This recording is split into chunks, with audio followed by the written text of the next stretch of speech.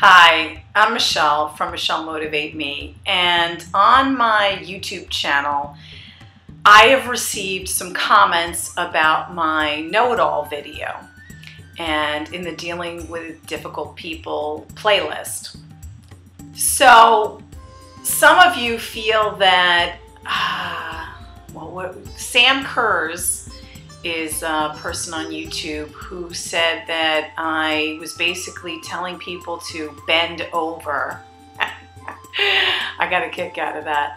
And I realized that maybe I did go a little too nice with that video, and I need to be a little bit more, I need to be stronger. I need to tell you what to do when you're dealing with an aggressive know-it-all. And then Be Nice asked for some help on that too. And then I also had another person asking about what if the difficult person is your mother. So there are some really challenging situations. In this video, I just want to tackle the aggressive know-it-all, and then maybe in another video I'll deal with the mother issue, because that takes us into a whole nother world. Yeah, I'll deal with that separately. Okay, so the aggressive know-it-all. What's the aggressive know-it-all? The aggressive know-it-all, you go to Machu Picchu, and they went to Machu Picchu. These people, their trips were better, it was more exciting, oh, you don't understand, and the weather, and whatever story you tell, whatever you share, these people have better stories, better experiences, or it may not have even happened to them. It could have happened to her best friend or his buddy that he knows that's traveled all over the world, and you're kind of thinking, who cares? But these individuals will just try to top you and make whatever you're talking about seem insignificant compared to their fantastic experiences, and they're so much better. They are so much better than you are.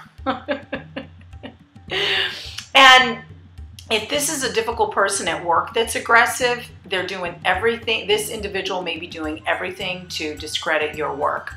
And I hesitate to say he, because it could be a he or a she. Okay, so I'm going to give you 6 secrets that even the top diplomats know and use, and you could use too, to your best advantage.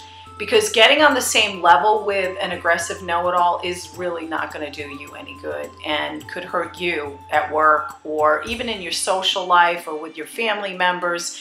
So let's do things in a way that we can feel good about ourselves, proud of our behavior, and be able to do the right thing. Okay, so number 1, you want to have compassion. These individuals typically are insecure, they have self-esteem issues. Otherwise, why all the bravado? Why do they need to constantly prove to you how much better they are than you are? Number 2, you want to pick your battles.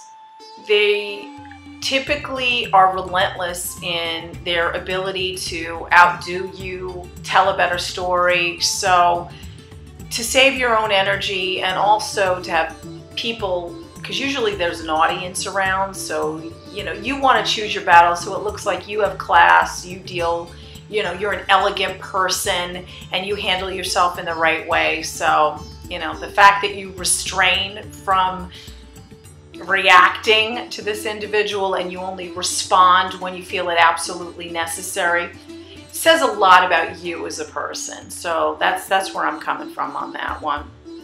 Be ready to cite your source. What is this, an exam? Is this a written essay?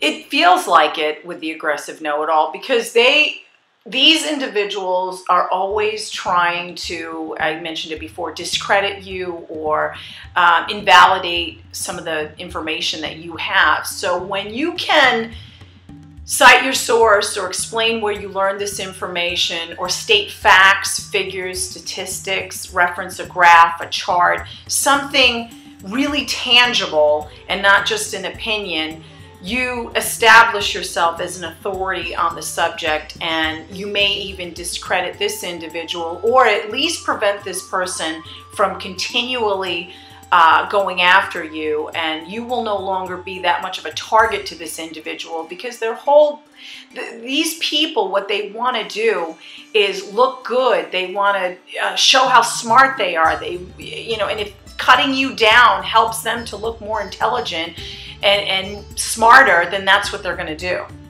All right, number 4 actually is ask probing questions. So when they're coming at you with all this info, really, where did you learn that? And the trick to it is you've got to come at it with curiosity, genuine curiosity, not really, where did you learn that? Not that sarcasm, not that.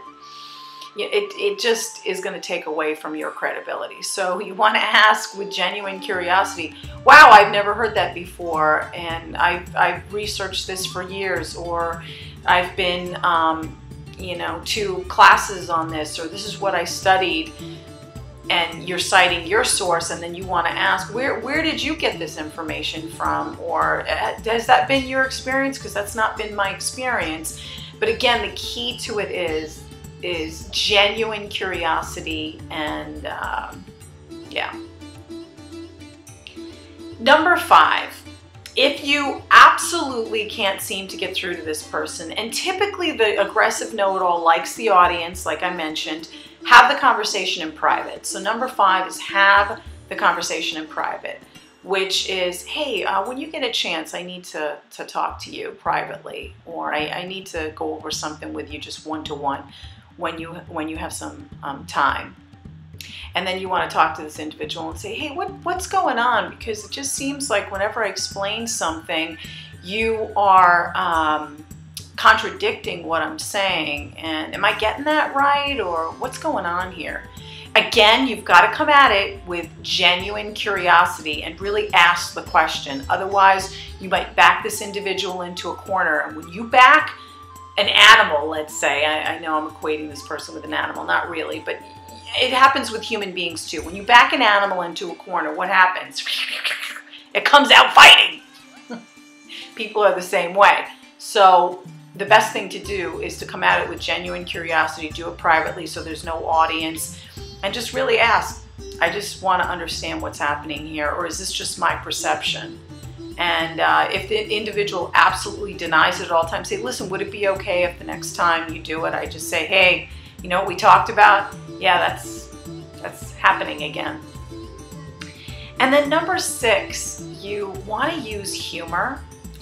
And this has helped me so much in my life, especially dealing with all kinds of difficult people. So the know-it-all who is always coming up with a better story, giving you a fact, figure, statistic, which usually contradicts something that you've just said. You could say, wow, okay, I hadn't heard that, but you really seem to know your stuff. And again, don't do it with sarcasm. You got to come at it with genuine feelings. You really do your research. Boy, you are a bookworm. You must spend all your time researching this information. I definitely want you on my team the next time I play Trivial Pursuit. Something like that. All right, well, thank you for watching my videos, and I am excited to see what you're going to say in the comments. If you feel that this video not only helps you, but might help somebody you know, share the video. I know some of you are going to be tempted to share this video with the aggressive know-it-all in your life, and they might even those individuals might not even realize that, oh, are they talking about me? But share the video. I hope I can help as many people as possible. Thanks for watching my videos.